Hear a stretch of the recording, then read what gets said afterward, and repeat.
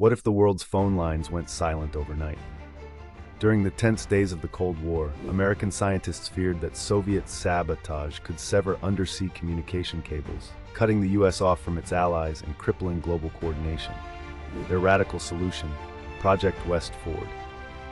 In 1963, the U.S. Air Force launched 480 million tiny copper needles into orbit, each just 1.78 centimeters long.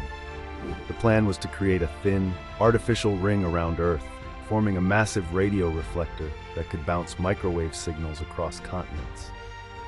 These copper dipoles would act like a man-made ionosphere, providing a backup for global communications if traditional methods failed. The needles were released from a satellite, spreading out to form a sparse belt approximately 3,700 kilometers above Earth's surface.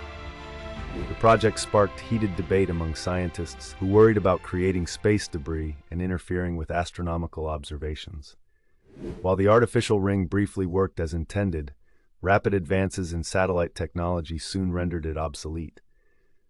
Today, the remnants of Project West Forward remain a strange, glittering footnote in the history of human ingenuity and Cold War anxieties, a testament to the lengths nations once went to secure communication in uncertain times.